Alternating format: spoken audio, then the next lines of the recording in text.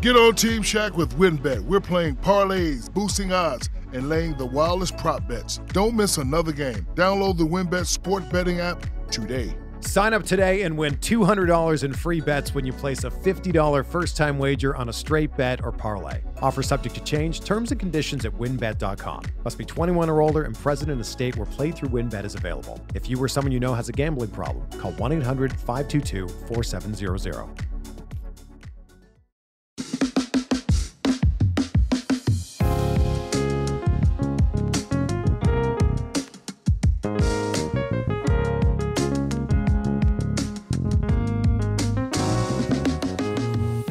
Built this city on 10-ish lists.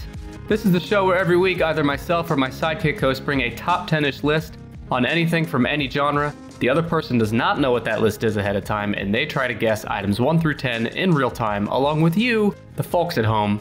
Today, my guest sidekick host is Andrew McKay from the Into the Portal podcast. Andrew, are you into the portal today? Or are you out? I'm 1 foot in, 1 foot out right now because my brain is a little scrambly, so I must have some sort of reaches from the netherworld coming into my life, regular life. Yeah, man, no, I'm stoked to be on. Thank you so much for having me. Yeah, I'm Andrew. I'm one half of the Into the Portal podcast. We're a duo of, I guess we would call ourselves paranormal investigators. We started off more as historical mystery investigators because we both were super into history in university, and then it kind of evolved into much stranger things. So for the last 4 years, we've been talking about cryptozoology, myths, legends, UFOs, and everything in between. Extra weird. All the good shit. All the good shit. Yeah. So Into the Portal is actually... So I started podcasting in 2018 with Brandon for the 10ish podcast. And right around that time, I was discovering new podcasters on Twitter and the like. And Into the Portal was one of the first ones I followed, I remember. One of the first ones I listened to. And you guys kind of inspired me with like, I don't know, your brand and your music and your image has always been so cool. It's like, I want to be a podcast that people think of like that. And I'm being sincere. God. Well, man, thank you so much, man. That's plus the pod's great too. Thank you. Yeah. That's super motivating, man. Like that's what keeps us going is that. So I really appreciate that. Of course. So I'm glad you're here, man. But I struggled a little bit, Andrew, I'll be honest, because I thought I'm going to have Andrew on from Into the Portal. He specializes in high strangeness, paranormal, cryptids. I thought, well, I've already done cryptids on this show. I've already done paranormal. So like, what can I bring that's new, that the listeners have not heard, but that Andrew can still guess and put his expertise to work? So I think I found something kind of in the middle. You guys have done episodes on lost civilizations before. Yes, indeed. I scoured the web and I found us a list of the top 10 ancient lost cities throughout history. That is awesome. I legit wanted to be Indiana Jones when I was a little kid. Like I thought I could be. Like I thought, I didn't even think it was impossible just because it's a made up character. I was like however old. You got the build for it. Just need the hat, buddy. Ready to go. Give me the whip.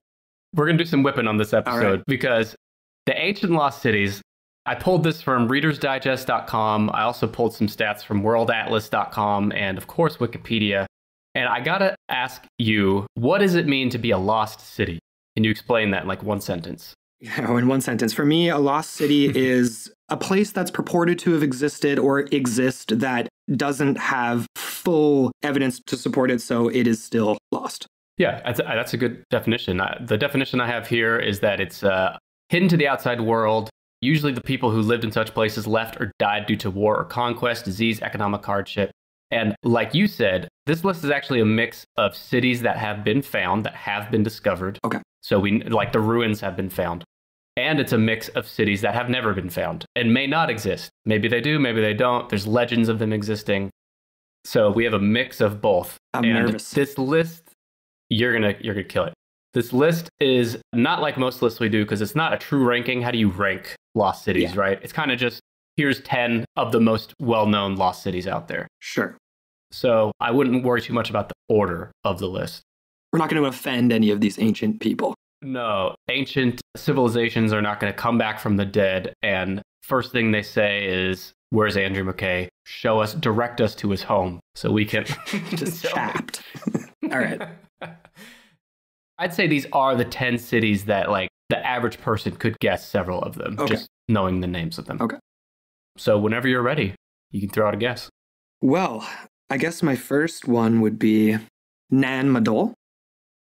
And maybe that was too obscure of a first guess. Yeah, I'm sorry. I'm revisiting hashtag Nick's notes, and that is too obscure of a guess. Maybe we should edit that out, and I get a mulligan on. No. We only edit out my mistakes, buddy. Fair enough. Have you come across Nan Madol before? Have you heard of this place before? No, I mean maybe, and I just forgot, but it's not ringing a bell. It's a pretty cool place. It's off the coast of Indonesia, I believe, and way out in the middle of nowhere, kind of a floating, almost like an island type, half-sunken city. So there's a lot of Atlantean vibes to it, and its construction is completely, no one knows who built it or why, so it's super cool. Oh, I love shit like that. Yeah. Like that mystery. We have some of that today, and you also might have stumbled upon a guess there in passing in your... Well, I guess we would have to go for number 2. Atlantis. Atlantis. Yes, sir. You knew that had to be on here. Of course. So again, the ranking doesn't really matter, but the way it's ranked here is number 5, Atlantis. Number 5. Would you agree this is the most famous kind of quintessential lost city out there? I mean, of course, 100%, or at least just the most obviously like mainstream, hotly debated, all that jazz. And it's still so enticing, intriguing, like despite the horrible Disney movies and like whatever else, right? Yeah. Even though I liked it when I was a kid, I rewatched it again recently and I was like, ugh, this didn't age well. I'm glad you said that, because when I was doing this list, I'm like, my first introduction to Atlantis was that shitty Disney movie. And I saw it when I was probably, 10 or something. And I was doing this list thinking, I'm going to go back and watch that. But now maybe I should not. Maybe I should not do that. Where do you stand on Atlantis?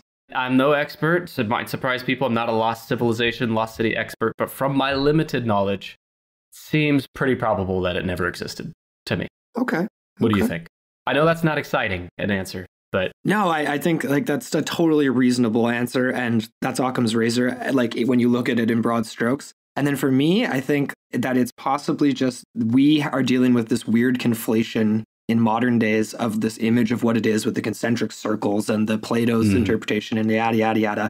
And I think it's like just all been kind of blown out of proportion. Maybe there is a nugget of truth, of course. Yeah. Whether it's sank or not. They did just find an interesting road, actually, off the coast of Hawaii. And one of the researchers, there's no connections really to Atlantis, but one of the researchers made a comment, wow, the road to Atlantis. And so it just kind of like caught on for that. Yeah. But who knows? That's like those clickbait headlines, like, of course. Researcher says he found the road to Atlantis, even though it's not what he said. But I think what you said there is interesting, where you mentioned the kernel of truth, right? Like, even if it's not Atlantis as it's described in all the legend, like, I'm sure there's lost city. Well, there are lost cities like under the ocean that we don't even know about yet. Who knows? In fact, let me tell you about Atlantis. Okay. What I found about it. So for each of these items, I said, have they been discovered? Yes or no? This is a no. And the geographic region is somewhere in the Atlantic, supposedly. Most of today's reputable scholars believe the sunken city of Atlantis is totally made up, much to Andrew's chagrin. However, ancient ruins are occasionally found beneath the sea, leading to sensationalized headlines that Atlantis has been found. Unfortunately, all archaeologists really have to go on as to location are the writings of Greek philosopher Plato from around 360 BC, who described the city as being near the Strait of Gibraltar. But his morality tale was most likely only an allegory for a wealthy, corrupt city that was destroyed by the gods for its hubris and sunk into the sea. So, as far as I could tell, the first mention of Atlantis, or the only surviving record of Atlantis from ancient times, was Plato's writing. Right. And that kind of launched Atlantis hunters. Yeah, if you will. I mean, that's definitely the juiciest nugget for most researchers is the Plato work. But there's definitely other stuff. Yeah, if people really want to like go super deep into it, and I'm just sort of like trying to jog my memory now too, because we've definitely been like long prepping a series on Atlantis. So it'll probably be like 5 parts or something ridiculous, because it just has to be. There's too much to even talk about. But there was some pretty interesting stuff coming out of Egypt. I believe there was like this one particular priest named like Solon of Sais or something like this, who had written about something similar. And that's where Plato got a lot of his information from. So it just keeps going further and further back. More vague, but keeps going back. So yeah, who knows? That's a great note too, that like I am absolutely scratching like the absolute surface of this thing. Like you said, a 5-part series would probably be easy to do. So yeah, Atlantis, there's so much content out there about Atlantis. Yeah. It's super interesting. And it's a shame that Disney kind of ruined it for movies, because like a real like drama series or something on HBO about Atlantis would be fucking cool. But oh man, yeah, like rated R. Yeah, that would be amazing. Of course, they had it in the Aquaman too, like the new Aquaman. And it was kind of like, yeah, whatever, same thing. I didn't see it. Yeah, is that where he's based, or like his little? Yeah, like his like where he's village? originally from. Yeah, and then he like goes back, and it's like the whole, going back home outsider thing. Pretty cliche. Yeah, I actually didn't mind it though. I didn't mind it. Yeah. Cliche can be good, but I think cliche, I could have bet money on that. Well, last thing on Atlantis is that according to Plato's story, Atlantis fell out of favor with the gods and was submerged into the ocean. And as a consequence of Plato's writing and others too, like you mentioned, Atlantis has become a byword for any and all supposed advanced prehistoric lost civilization, and continues to inspire contemporary fiction from comic books to films. And that's the other part of this that we're not going to get into, but there's a whole theory of lost advanced civilization that was part of Atlantis. It's more than just a city. It's the people that supposedly live there as well. And what I love about the Atlantis story too, I don't want to get too bogged down in this. This will end up being like a 3-hour recording because you brought me on. This is what we do. This is why you're here, Andrew, to talk about this shit.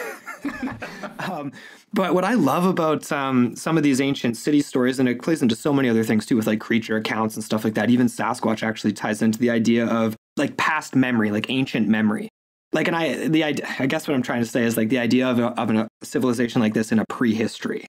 And there is some sort of a carryover in literally like genetic memory that then ends up getting melded into all kinds of fanciful stories of cities and how they look and like whatever. When in actuality, like there may have been something, but it was way before. It's like archaeologists aren't going to find that. You can't find this. Right. And then, of course, it comes to the people of like, the evidence that just gets glommed onto by like creationists, which is very unfortunate. Being like, I found a hammer in a 500 million year old piece of rock. It's a fine line to toe. And to your point, too, prehistory, right? Written history is, correct me if maybe you know, but I think it's like 5,000-ish years that it's not a written long time. History goes back. Yeah, and humans were around long before that, just that we know of, and there's a lot we don't know. So the idea that like we've been to this point in advancement in the long distant past, and now we're just kind of recycling through again. It's interesting. I don't know the likelihood, but it's still interesting to fucking consider. Yeah. Right. History repeats itself, they say, and we just keep kind of. Yeah. I don't know. The kind of bummer about that is like if someone did stumble upon some sort of proof or evidence of this, the likelihood of society as a whole accepting it seems slim. Yeah.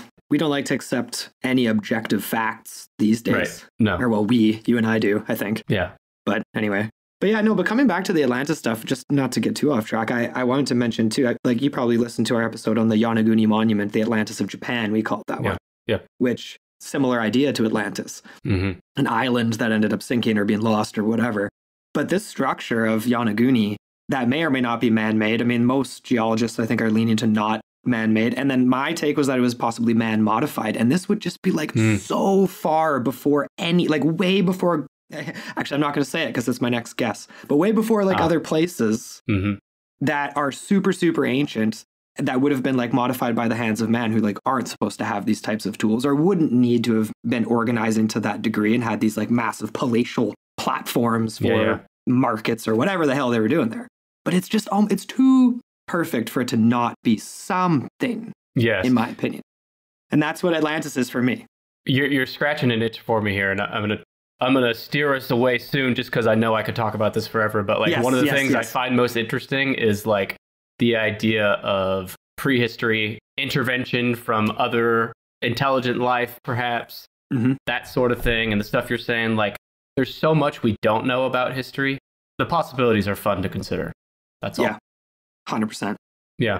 All right. Well, that is Atlantis at number 5. You said you had another guess. I'm interested to know what that is. So my next guess is a place that I love and I'm still learning about. Göbekli Tepe. That is also not on here. I'm looking at... No. I have like a few outside the top 10. It's not on here, man. I'm sorry. Damn. Yeah. Well, that's okay. That's fine. I'm sorry. Andrew, I'm sorry. Do you want to do this again and I can alter the list for you? Well, I definitely want to come back on with other topics for sure. Sure, yeah. But no, I mean, hey, that's fine. I'm comfortable still guessing Göbekli Tepe, even if it's not on there, because it's a freaking cool place that's ancient as shit. Yeah. With crazy T structures and symbols that people don't know what they mean. And have you guys covered that one? No, but I'd like to. Yeah, I'd like to soon, for sure. Well, okay, because there's some on the list that have been discovered, though, too. I guess I should probably try to shoot for something like this. I guess a discovered ancient... Think biblical. Biblical. Oh, well, actually, okay, I had something in my head there and then I lost it. What about Pompeii? Pompeii, yes. Pompeii had to be on here. Okay. Of discovered lost cities, it's one of the most well-known, and it is number 4 on this list. Pompeii, Italy. Number 4. This is one that has been discovered, and it's a well-known story, but I'll go through it. It was a wealthy town with a population of around 11,000 in AD 79, which was a huge population for that time. They had many fine buildings and luxurious private houses with lavish decorations, furnishings, work of art.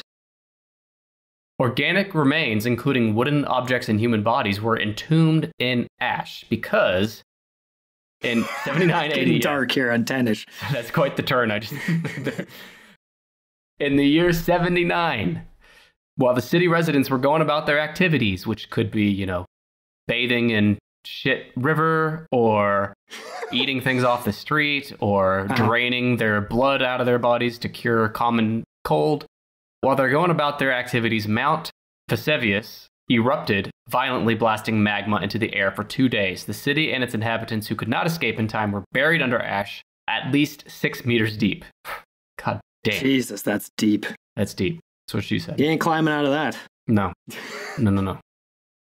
So, organic remains, including wooden objects and human bodies, were entombed. Over time, they decayed, leaving voids that archaeologists found could be used as molds to make plaster casts of unique and often gruesome figures in their final moments of life. So I read that and think archaeologists have kind of reanimated people that died. It's like an archaeologist's dream, though, to find something like that. That's an absolute archaeologist's wet dream for sure. Maybe not the Indiana Jones type archaeologist, a real archaeologist. Yeah, a real one. I mean, I can't think of a better day for an archaeologist than to dig 6 meters deep. And by 6 meters, you're thinking, man, I'm way in here. There's got to be nothing here. We got to move to the next site to try digging there because 6 meters is really deep. But finally, bing, bing, your shovel hits a toe bone or something. Right. And you dig out these really well-preserved people in their final moments before being burnt alive. It's pretty wild. Really. Yeah. I mean, poor Pompeians. Is that what they were called? I don't know. It sounds right.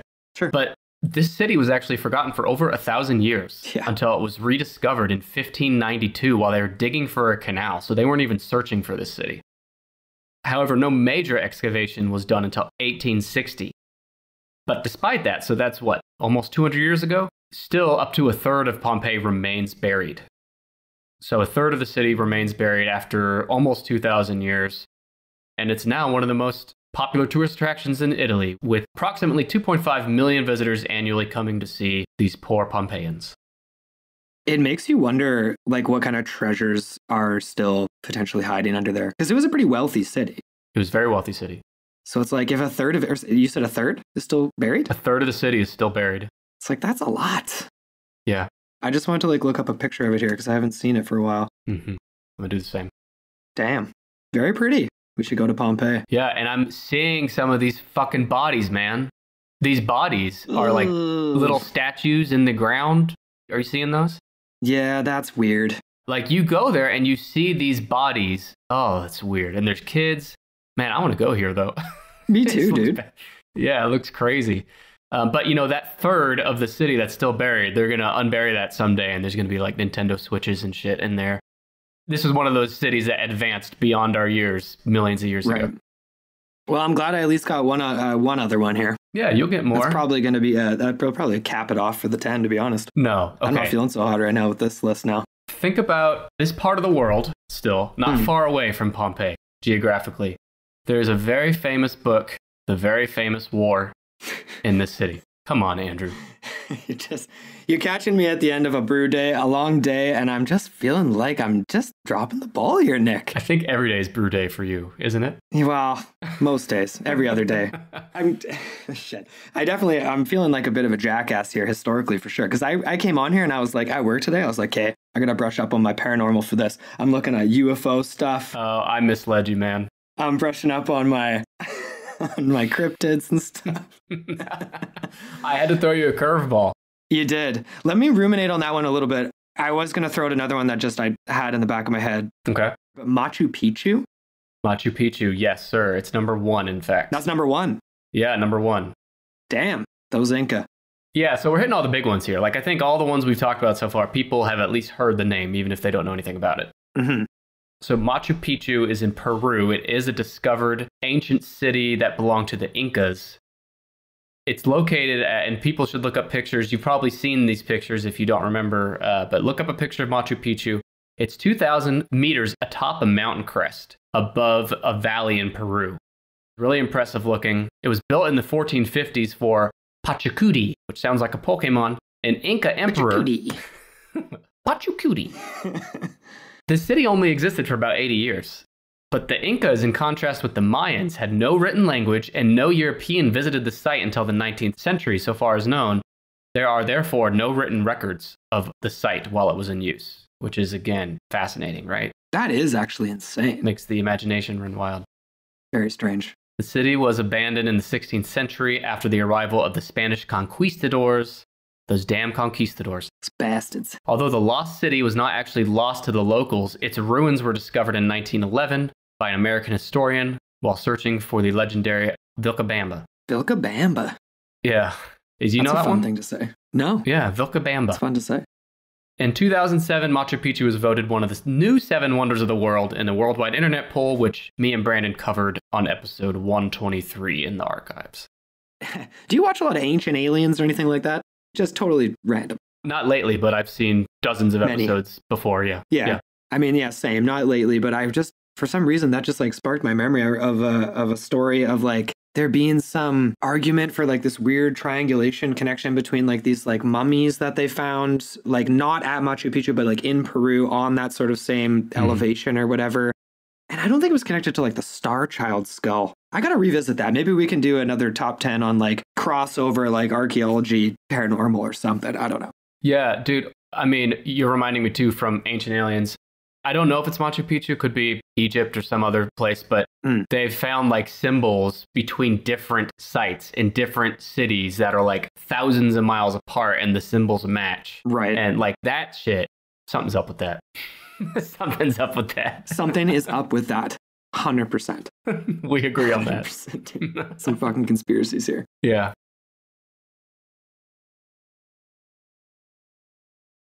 Do you ever wonder what would happen if you give a dad a podcast? I'm what you call a nerdy fan. I nerd out at this stuff hardcore. You'll hear me talk about anime on here. You'll hear me talk about Power Rangers. You'll hear me talk about wrestling on here. Okay. I had a axe handle with a Twisted Tea on it. It was right after that Twisted Tea video went viral. And man, they went out and grabbed it and smacked a dude in the head with it. It was so... That's great. I'd like to think of this podcast as a nostalgia moment for me. It's a show where I can talk about whatever I want. I'm a human animal chiropractor. There was a picture of me. It looked like I was on the side of a ramen box over in China. But So I took my kids with me to Comic-Con. I thought that was really cool. Well, I don't know if my wife should listen to this podcast. We'll cut that part out. You hope. Be like, and then Robert said this. If You Give a Dad a Podcast. Available now on all podcasting platforms. Okay, I'm ready for another one, I guess. Okay. I still can't think of the one you're trying to hit me on, though, so it'll come to me. You're going to hit yourself in the head when you hear it. 100%. Because biblical, you said biblical. Well, there's also, so that's a separate one. Biblical. Oh, okay. Biblical, it's like the quintessential biblical town, or at least one of them. The quintessential biblical town. And what, you mean like the white picket fence biblical town? Like you really want to move there? That's what you mean? No, absolutely fucking not. I mean, like, when people think cities that are mentioned a lot in the Bible. I still don't have that, but the one I had written down here is another, I believe, Disney movie, El Dorado. El Dorado is, I know the movie you're thinking of, and that is an animated film from maybe DreamWorks or something. It's not Disney. Okay. That was a big one in my childhood. Did you see that one? Yeah, I don't really remember it, but I definitely liked it when I saw it as a kid. I watched it like maybe 3 or 4 years ago with my kids, and it is like surprisingly PG-13. A little bit. Really? There's a lot of sex implications and all right. Yeah, which I'm here for. Hey, why not? But that just caught me off guard. Yeah, for the people listening, it had the guy with the blonde hair, the guy with the dark hair. They're searching for the city of gold, which is El Dorado, and that city is number 9 on the top 10. Much like other cities we've talked about, it's actually never been discovered. Right. It's supposedly in Spain, belonged to the Muisca people. El Dorado is Spanish for the golden one. It was a term used by the Spanish in the 16th century to describe a mythical tribal chief of the Muisca people, who, as an initiation rite, covered himself with gold dust and submerged in Lake Cotavita. All right. Now, Andrew, how often do you cover yourself in gold dust and submerge yourself in a body of water? Every Wednesday afternoon. Okay. Yeah, no, that would be sweet. Yeah. We did cover the lost city of the monkey god on an episode. I don't know if you listened to that one. And like to me, that was like possibly El Dorado. Yeah. You know, I mean, they hadn't found the full, city of gold yet, but there was definitely a lot of gold artifacts and things like that. And yeah, I mean, it's all in the same neck of the woods there. So. Yeah, well, there was a British explorer, Sir Walter Raleigh, who conducted 2 ill-fated expeditions to find El Dorado around 1600, the second of which ended in the death of his son. He actually was beheaded for fighting with the people that killed his son, which were Spanish people. So there's been people like that asshole that have tried to find El Dorado, but as far as definitive proof, El Dorado remains a mystery. And some people don't think it was a city at all, but a man or a chief. And since the 19th century, most historians dismiss the city as a myth, which I don't like that. But yeah. But imagine having so much gold around you that cities become known for gold, and you have enough gold to cover yourself in gold dust and jump into lakes and shit. It's wild. Yeah. The Maya and the Aztecs, those guys had so much fucking gold. And like, it was so much that even when they hid like half of it, or however much they hid when because that was the thing. It's a misconception that when Cortez showed up, everyone was like, word, gods are back. Yeah. Awesome. Like, they were definitely like a little bit skeptical of that. And there's some people that think that they definitely were like, just let's be safe here. And maybe we'll show them what they think is everything we have. And it's actually only like 10%. And the Spanish said that they walked into like their treasure hoard from Montezuma. And it was like the most gold, the most precious gems, the most everything they'd ever seen before. And that may have only been like a fraction of what they actually have. So the idea of there being like actual full out buildings made entirely of gold, which sounds so ridiculous and mythical, is like not out of the realm of possibility at all. Yeah. There was enough. Dude, what a badass thought that is. And imagine that discovery, under the rubble somewhere. Right? Buildings made of gold. Like, man, I hope we get to see something like that someday. It's just me too. Crazy. Me too. So badly. Okay, we're on to other stuff here. Let's do a quick recap here. Yeah, okay, let's do a recap. So number 9 is El Dorado. Number 5 is Atlantis. 4 is Pompeii. And 1 is Machu Picchu. Now we're going to hone in on the biblical one. This is a lame hint, but there's been a movie with Vin Diesel with the name of the city and the title of the movie. I don't think I've ever seen a Vin Diesel movie outside of Fast and the Furious. And by the way, no one's going to hold it against you that you haven't seen a Vin Diesel movie, including... Yeah, well, probably, just Vin Diesel. Babylon. Oh. Come on. Babylon. What movie was that? Babylon AD. Never heard of it. It's a movie. But look, you don't have to have heard of that movie to have heard of Babylon, but think about like the Whore of Babylon. You've heard that, right? Of course. Yeah. A lot of famous Bible stories come from the this. Hanging Gardens is kind of the phrase that I think of. The Hanging Gardens, yeah. Right. So Babylon, whether or not any of us believe the Bible, and I don't, but Babylon was an actual place in Iraq.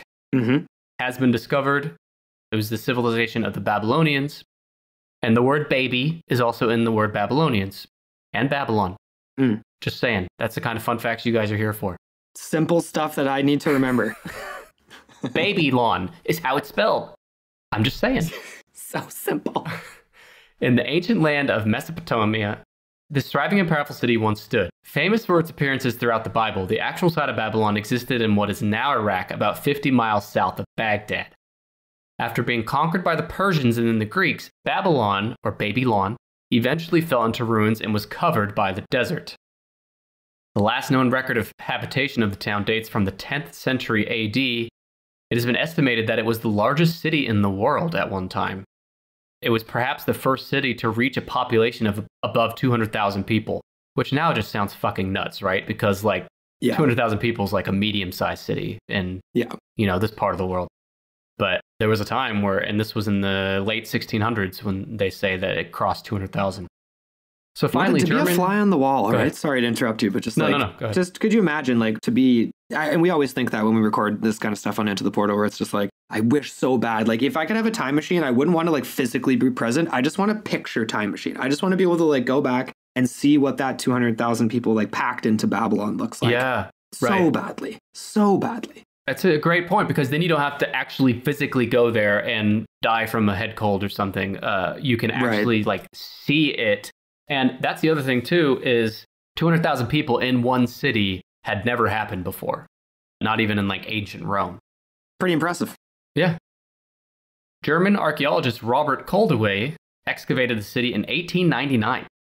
But Iraq ruler Saddam Hussein attempted to reconstruct parts of Babylon, and further military occupation damaged the ancient site. But today's archaeologists are hoping to preserve it. I hope so. Now, Andrew, big Bible reader, I assume? I assume you're tight with God? I am not so tight with God. Well, I know you're just being humble here, because I know that you know everything I'm about to tell you, which is that in Christianity, Babylon symbolizes worldliness and evil. And in the book of Genesis, it describes a united human race speaking one language, migrating to Shinar to establish a city and tower, the Tower of Babel. God halts construction of the tower by scattering humanity across the earth and confusing their communication so they are unable to understand each other in the same language. So, Mr. Smarty Pants, there you go. That's why we all speak different languages, because God spread us apart from Babylon. It's the only thing that makes sense.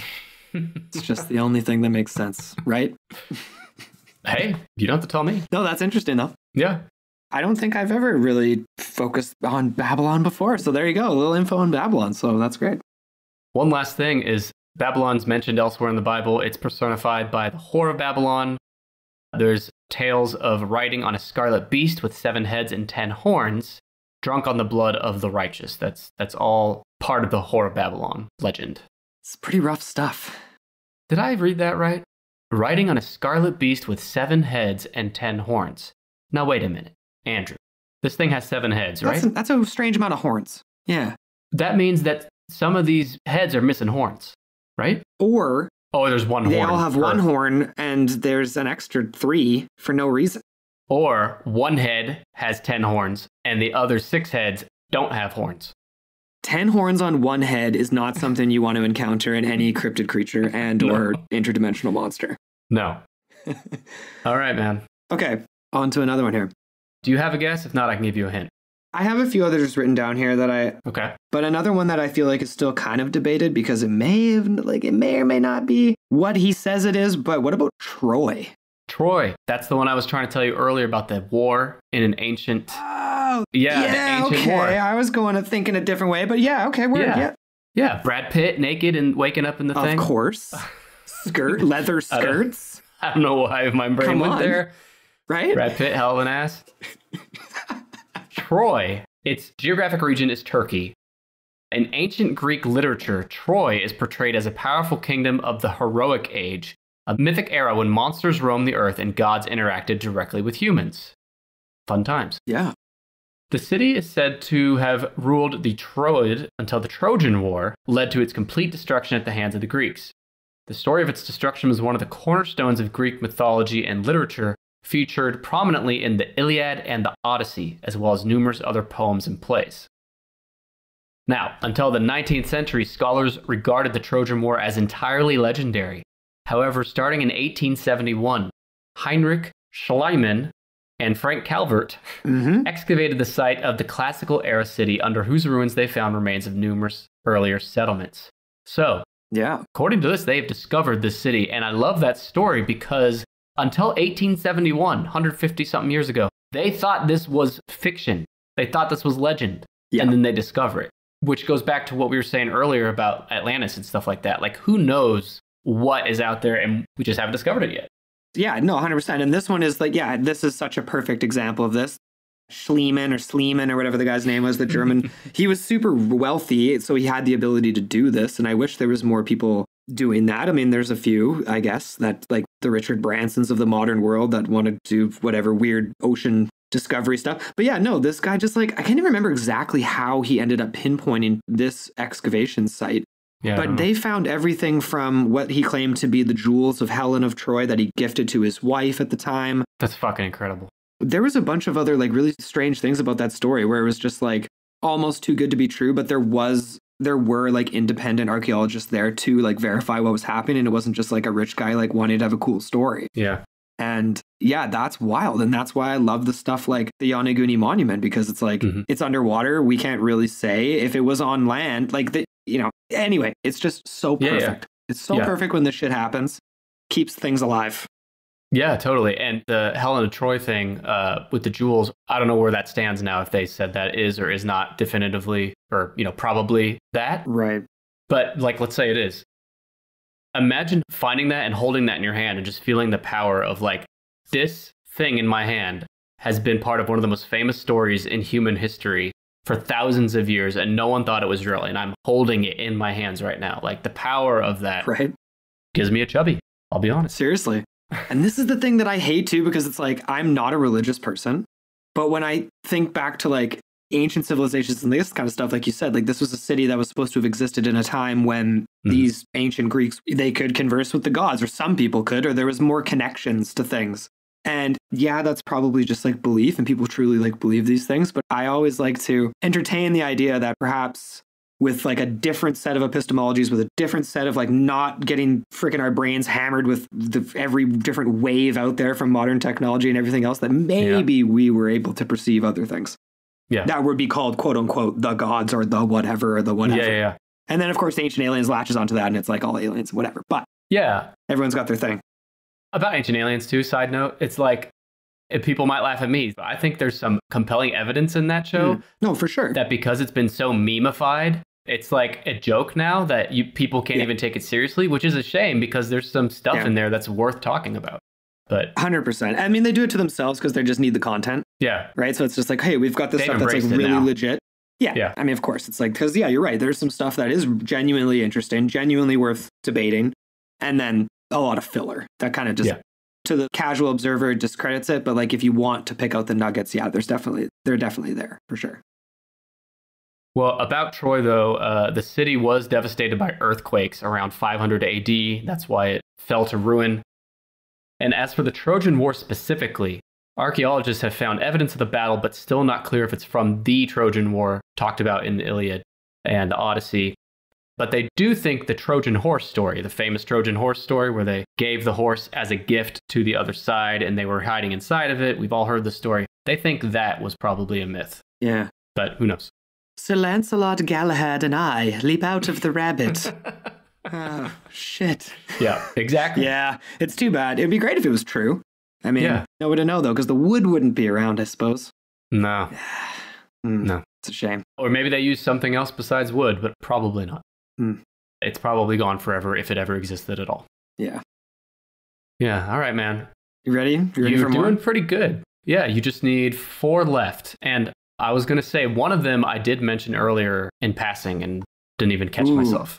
Yeah. Shit, I didn't pick up on it. Remember that funny word that you said was fun to say? You probably don't remember the word, but you remember that part of the today? You do realize that there's cannabis stores in BC as well, right? Like, Andrew's maybe not exactly. You don't say, are you sure? Are you talking about BC, Canada? There's marijuana stores there? I don't know. We might need to check the facts on that one. That doesn't sound right. You know what popped into... Okay, I got to backtrack here because I just remembered I was going to say something. You were talking. I'm like, you know what movie I thought of when you gave me the freaking hint about Vin Diesel? Huh. The only movie I could think of was Chronicles of Riddick. Chronicles of Riddick. I was going to say Riddick. I'm like, is that a place? Yeah. Is that a place? I've never seen the movie, man. And then I would be immediately like, I need you to cut this out. I'm looking now to see if, like, has no one heard of this movie but me? Have I been Mandela affected? Yeah, dude, I don't think this movie exists. No, it's here. Babylon AD. Wouldn't that be? This is how I find out that I'm, like, starting to get, like, early onset dementia or something, is thinking that this movie existed. Or it's just like, yeah, it's just a straight up, Mandela effect, paranormal stuff happening here. Babylon AD. Look it up, folks. You know what that kind of led me into, though? Because, like, I was trying to think biblical and whatever else. And then I thought of these two places, and I'm like, is it one place? Is it two places? I didn't pay attention in Sunday school, and I didn't go for very long. But like Sodom and Gomorrah. That's a good guess. It's not on here, and they are two places, I think. Right. And yeah, like side by side, maybe. Yeah, I don't know what happened to those guys. Are they still? Those guys still open? Surely they're not still around, right? Those guys still open. They got Wing Wednesdays at the strip club. Yeah. Sodom and Gomorrah. You gotta think somebody's opened a friggin' strip club called that, man. Oh, there has to be somewhere. I did a search for Sodom and Gomorrah, and so much shit came up. There's a movie, there's a show, there's a restaurant, there's a book. And yeah, it says here, 2 legendary biblical cities destroyed by God for their wickedness. Ah. So yeah, why aren't these guys on here? Too dirty, too naughty. The Quran also mentions it. Okay, so they're not on there. Okay. What about the ancient... Oh, you going to say something? No, I was just starting to read about Sodom and Gomorrah, and I said I'd better close this tab or I'm not going to pay attention to Andrew. So we'll have to do a Sodom and Gomorrah episode, top 10 nastiest things that happened there. Fucking deal. Deal. Oh, man. This would be another discovered place, but what about the city of Tikal? Mm-mm. Okay, scratch it. Take it off. No, I take it back. Mulligan that. It's happened. It happened. See? Damn it. This is like me when I play golf, too. Every shot. Shit. Mulligan. Do you guys really want to listen to Into the Portal? I mean, does this guy even know his shit? Right? Does he even know what he's talking about? He's gotten so many wrong guesses today. You're teeing it up like I'm a fucking, like I'm a PhD history professor or something.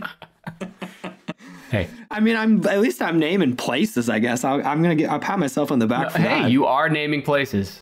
That's a fact. You are naming things. You're saying words. They're words. English. I mean, I'll have to play it back to like confirm that for myself, but I think I am anyway. Yeah. It's possible you're not even here and I'm just having this conversation with myself, just like the dementia thing. So just who knows? The dementia thing.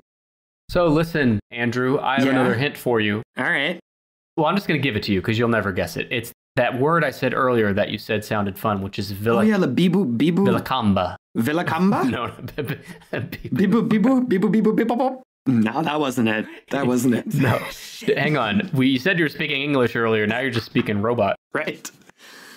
Bibu is not. It's not Bibu. It's Villacamba. Villacamba. Peru. That sounds like a resort. Well, actually, you uncultured swine, it's the lost city of the Incas that was the final emperor's final refuge before being overthrown by Spanish invaders, sir. So it's just his big house, the villa. I think it might be connected to Machu Picchu or something. Okay. It might not be connected. I don't know. But no, it's okay. They're both in Peru. Mm. The archaeologist Jean Savoy rediscovered the site in 1964. And even today, Villacamba hasn't been fully excavated. Recent research has even discovered evidence of pre-Incan inhabitants called the Wari. The Wari? Yeah, so there's ancient civilizations that we don't even know about, perhaps, that lived there before the Incas. Well, there has to be. That's it. Has to be. That's it. That's it. Okay. Yeah. Well, thanks for giving me that one. I appreciate it. You're welcome. Villacamba. Villacamba. Bibo Bibo. Yeah, the Bibo. Let me read off a few that are not in the top 10, but they're just outside the top 10. Maybe it'll jog your guessing here. Yeah, hopefully it's not the only one I've left. What about the ancient city of Camelot? The legendary city of Camelot. That's a good one, right? See, no, that's a great one. That wasn't quite on my linear timeline list. I wasn't really thinking ancient, more medieval, but I wasn't really thinking ancient. But that's a good one. That's a good one. I wish it was on here so we could talk about it more. Yeah. It's not. Memphis, Egypt. Okay. Not Memphis, Tennessee. They're still around, I think. They're there. Yeah, the Grizzlies are great. The Grizzlies are great, and Elvis was something at one time, too. Yeah. Xanadu, China. Xanadu. Tanis, Egypt. Oh, shit. Okay, that was on my list. And Patiti. Yeah, so those guys are not in the top 10, but they're close. Now, let's narrow down on these last few. So there's a place in Cambodia that has been discovered. Oh, shoot. Is this Cambodia or is it Angkor Wat? Angkor, yeah, Cambodia. Angkor. Okay. Yeah, that is number 7. Really cool ruins there, man. Like, those are such sweet. I looked at photos. Really, really, really cool structures, yeah. I encourage listeners to check the show notes because I'm putting pictures to all these lost cities in there. So you can look at a link to see those, but really badass ruins there. The ruins of this ancient city are located amid forests and farmlands to the north of the Tonle Sap Lake of Cambodia. It housed the civilization of the Khmer Empire. Maybe you know how to say that. Khmer. I don't know. Khmer. Khmer. Yeah, close enough. The Kermit Empire, maybe. It was the capital city of that empire. The city and the empire flourished from the 9th to the 15th centuries.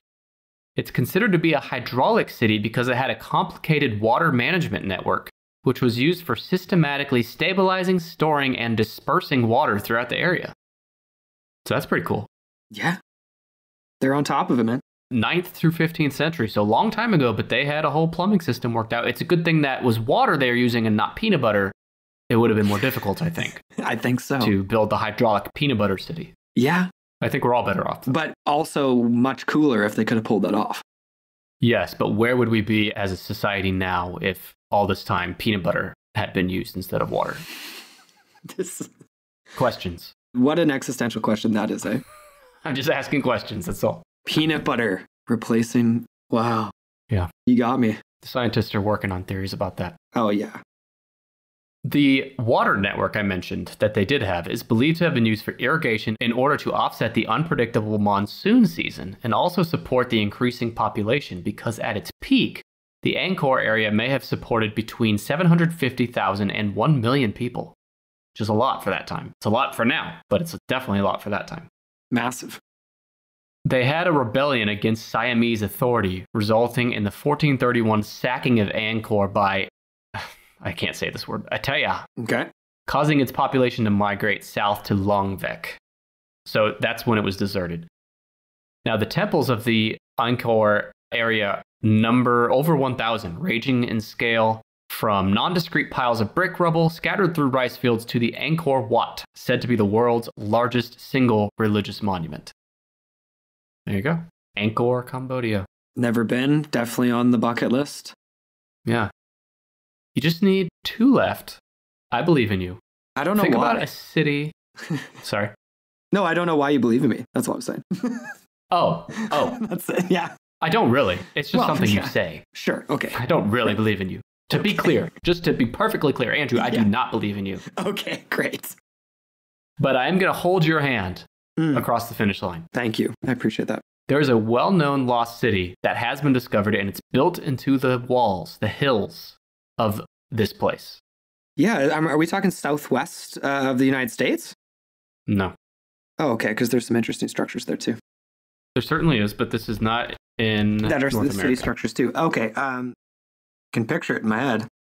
Can you maybe give me like a little bit of a geographical range, more of a Western Asia.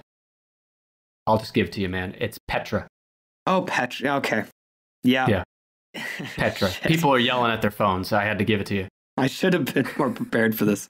I mean, how could I have been? Though? No, the whole point of the show is that you're not prepared, so it's actually absolutely fine. But I would have it's like studying for the fucking LSAT or something, right? It's like I would have just done everything, and I didn't think I need to. This is part of the fun, is discovering this journey together. Your struggle is other people's enjoyment. Listen, good. So don't worry. I hope so. I promise I'll redeem myself too. Well, I won't hold you to that, but we'll see. Okay. Petra Jordan is number 8. The ancient city may have been constructed around the 6th century BC. That's a long time ago. That might be the most ancient we've talked about, in fact. Yeah, 6th century? Yeah, 6th century BC. So 8,000 years ago-ish. Yeah. Still not as old as Göbekli Tepe, but still pretty old. No. And maybe not as old as Atlantis or any of these other places we haven't found yet. That's right. Petra was a magnificent city intricately carved into the stony hills of the Jordanian deserts and featured a water conduit system. People should look at pictures of this place. It's incredible.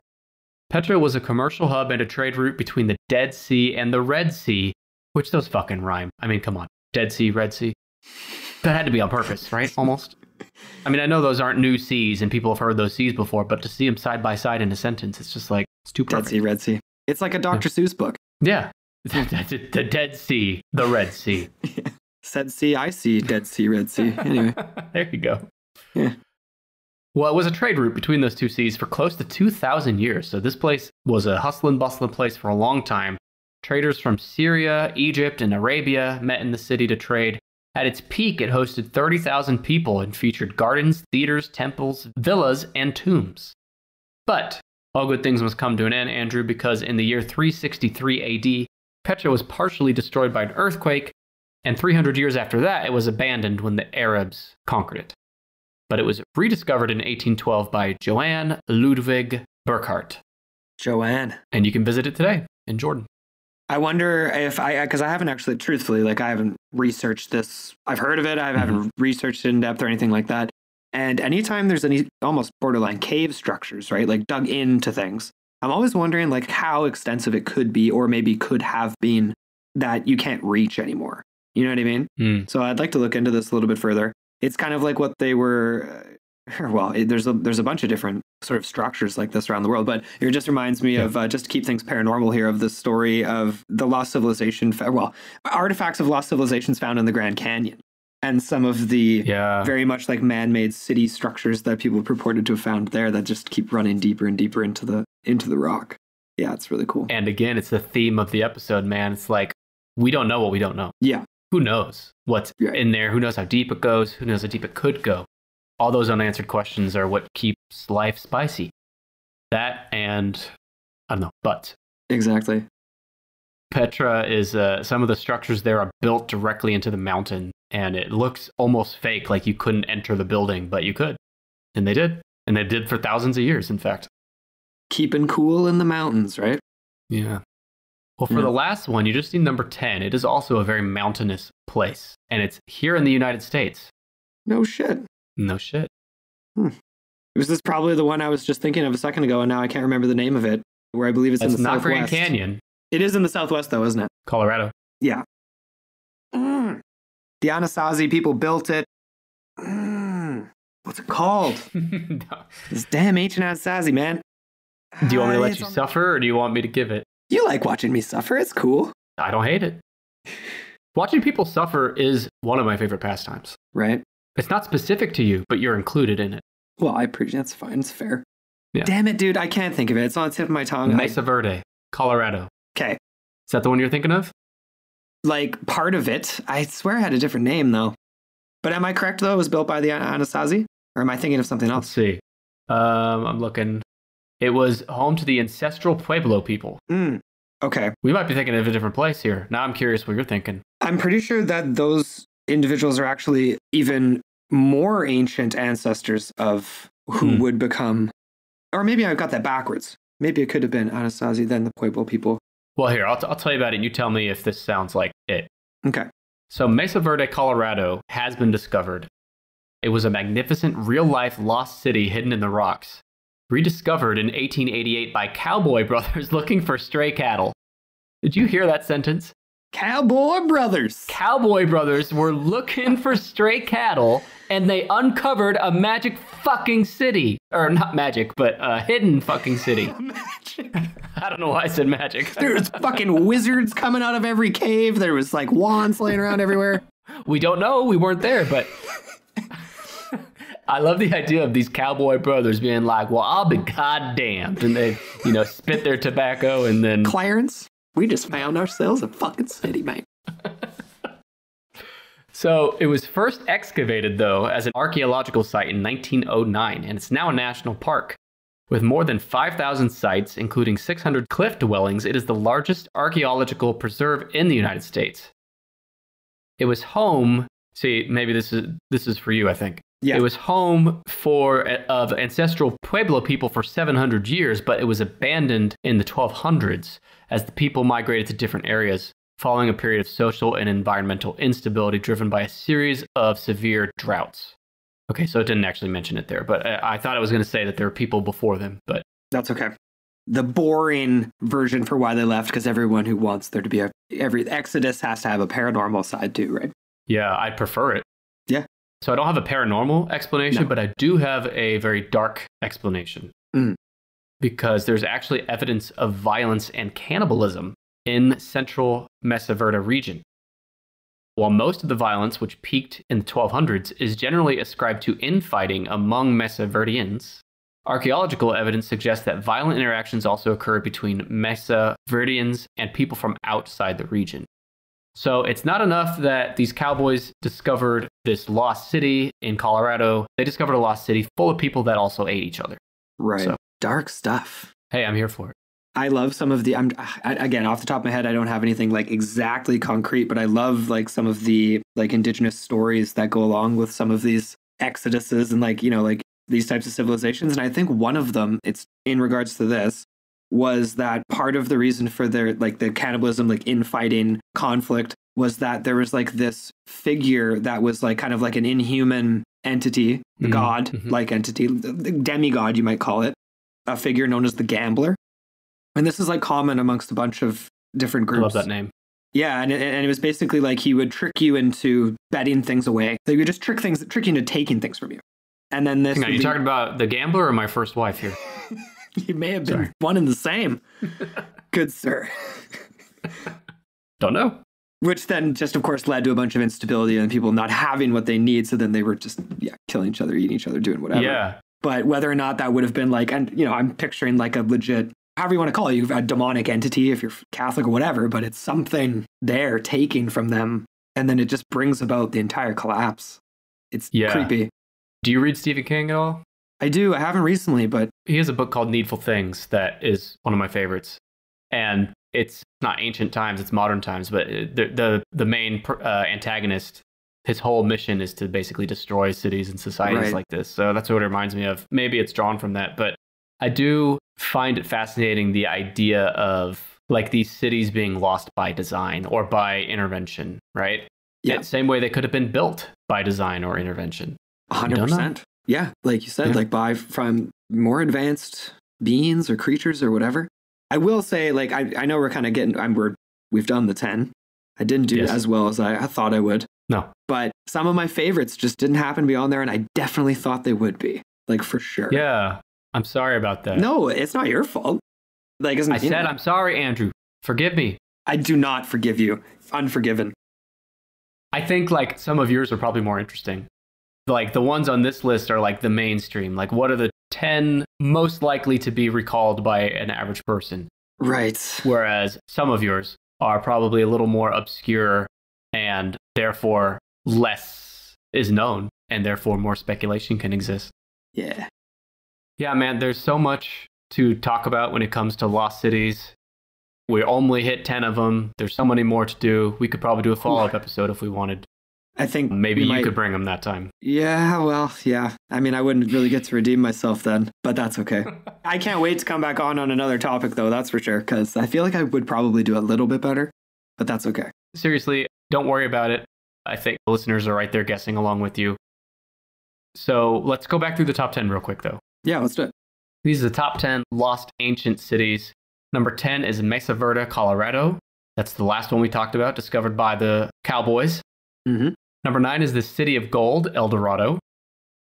Number 8 is Petra, Jordan, the city carved into the mountain. Number 7 is Angkor, Cambodia. This is the one that had the hydraulic water system. Number 6 is Troy. Number 5 is Atlantis. Mm-hmm. I think that should be number 1, but yeah. Number 4 is Pompeii. Number 3 is Babylon, as in Babylon AD, starring listener of the show, Vin Diesel. Mm-hmm. Number 2 is Boo Boo Bee Boo or Villacamba, Peru. And number 1 is Machu Picchu, also in Peru. So Peru's got the top 2 locked down here. Man, I feel like that's just like, It's just like nepotism amongst the people making these lists. Yeah, they're just like... The Peruvian government is like in the pocket. They're putting the smackdown being like, you better put them in there. You better put us in the top. Better be in there. Like, of all the things Peru needs to worry about, it's like, make sure our lost cities are numbers 1 and 2 respectively on your Reader's Digest article. Oh yeah, they're lobbying. They've got diplomats lobbying for that 100%. Yeah, we know. 100%. Need some more true crime in your life? I got you, fam. Our newest bonus episode is available right now, only for Tennis Pod Plus members. I was once again joined by Bernadette from the Murderific podcast to discuss the top 10-ish most talked about true crime cases that happened in 2021. That would include cases like the infamous Gabby Petito case, among others. But which true crime cases of 2021 were most compelling? Bern and I hash it out on this bonus episode. You should listen right now at tennishpod.com/plus, or if you're an Apple Podcast listener, just tap that subscribe button at the top of our page on Apple. When you subscribe, you'll unlock instant access to more than 40 other exclusive bonus episodes, with more added every month. But not only that, you'll also enjoy ad-free access to all of our main weekly episodes, like the one you're listening to now. Sign up easily and quickly right now at tennishpod.com/PLUS or on Apple Podcast, and you'll never have to listen to an ad like this one again. These cities may be lost, but by God, what's not lost is your reviews for this show, for Tennis Podcast. Podcast reviews, that's what I'm about to do. It's a thing here. I read reviews every week from listeners just like you, and I'm going to start this week with one on Apple Podcasts. It comes from our dear friend, SquidKnee08. SquidKnee08 says, I just discovered this podcast and I love it. The hosts have great chemistry and the topics they cover are so fascinating. It's going to be a regular listen for me. Black heart emoji. I don't know if I should read into the heart being black there, but I appreciate your review, SquidKnee, even though I know you're just being nice about the chemistry when it comes to a few of my sidekick hosts. Buster. One more here from Katie Ramlow. This one's on Podchaser. Great show, great host, great times. I was fascinated as much as I was laughing, and there's always so much to explore. Whether you want to listen about something you love or find new things to love, this is the show to do it. Can't wait to see what's coming. Katie, that is one of the things I love most about doing this podcast, is it gets me out of my comfort zone. It gets me talking about all kinds of fascinating topics that I normally wouldn't get to do, like the episode today about lost cities and civilizations. It's cool stuff, so I'm glad people out there like yourself appreciate it. And I also sincerely appreciate that review. And I'd like to encourage listeners out there to write a review for this show. You can do it on Apple, on Podchaser, or on the Good Pods app. Rate us 5 stars, write a review, and you know I'm going to read it, so make it good, make it juicy, make it voluptuous. I can't wait to read it. But I also can't wait to get back to the episode. Let's get to it now. That was a great list, man. That was really well done. Yeah, man, that was a ton of fun. I mean, I had a great time. Yeah, at least one of us did well today. But Andrew, man, I don't want you to leave without giving another plug for your show. I know you guys are kind of on a break right now, but you're coming back soon. You told me that earlier. So give the folks at home any sort of preview you can of what's to come, or any recent episodes that they should check out as well. Yeah, for sure. Well, thank you for giving me an opportunity to do that. So again, yeah, it's Into the Portal. We're on everything. So just hit us up, Into the Portal, to subscribe to the show or check us out. Yeah, we haven't been on for a little while, but we're really excited to get back at it. And we're going to be coming back talking about some really interesting ancient UFO. We're staying ancient, I guess. So some ancient UFO abduction accounts, encounters, everything from some of the most famous ones that have been relatively debunked, like Alexander the Great, to some super, super obscure stuff all the way up into about the 1600s. So we're reviewing some really, really weird stories like that. That's awesome. I'm excited about it. And then also we have a project in the works with Adam Benedict from the Pine Barrens Institute. If you guys aren't familiar with that, definitely go check him out. He's awesome. A lot of really, really great research and writing. We're kind of modeling a show. It's going to be on Into the Portal feed, so don't have to go anywhere else. But it's called Lodge 1908. We have 1 episode out. I listened to that. We're easing into it. It's going to be a really fun kind of round table where we're bringing on different guests. Nick, we would love to have you on to talk about different things. Let me know when, man. We're taking pieces from everything we love in pop culture outside of paranormal and trying to bring it into the Lodge 1908. So we're not taking ourselves as seriously as we take ourselves with the rest of Into the Portal, but still doing a lot of really quality research and stuff. So we have like the airing of the paranormal grievances, Frank Costanza style. Dude, I knew I had the right show when I heard the Seinfeld cut in there. Right. Yeah, with Frank. And Adam has a lot of beefs with paranormal stuff, so that was definitely a needed topic there. And then just like anything else that's weird and happens to come up in paranormal news. I hope everyone out there has seen the Red Green Show. Shout out to Canadian television, because we're kind of modeling it after that. Like Possum Lodge. Omni Fluncus Moritati or something like that. When all else fails, play dead. Oh my God, this is getting so Canadian, I can't keep up. Right? I'll have the red and green suspenders on and everything. So yeah, no, that's us. Into the Portal, red, green suspenders. No, we have a lot of fun, but we put a lot of effort into the research and talk about a lot of different random topics. So yeah, come hit us up. And it shows, like, it's quality content, man. The research is there. You can tell. Thank you. So, yeah, I can't recommend it enough. Yeah, thank you so much, man. Oh, yeah, and then I guess I should say, too, like, yeah, follow us on Instagram. That's, like, the only place I'm participating in social media these days, but it's just at Into the Portal Podcast. So that's where you get everything, updates from us. So, yeah, come follow us. Check the show notes, people. It's there. Andrew, thank you again for coming on. Is there any final warning, saying, sage advice, or anything you want to give to our listeners as it relates to lost cities? Putting you on the spot here. Keep your minds open. I know that's generic, but just seriously be open to things that are categorically disproven to most of the population, because that's where there's the cracks that where truth can seep into. And there's still things to be enjoyed and found and discovered in those cracks. But if you discount things outright, we'll never find it. Love that. And also, if you don't have an open mind, you're missing out on a lot of good content out there. Yeah. In podcasts and books and documentaries. Like, it's fun having an open mind when it comes to that stuff, because the possibilities become endless. So yeah, I support that. All right, man. Well, I have kept you late enough, so I will let you go. But to the listeners, thanks for listening. Andrew, you're the man. Thanks so much for having me on, man. Yep.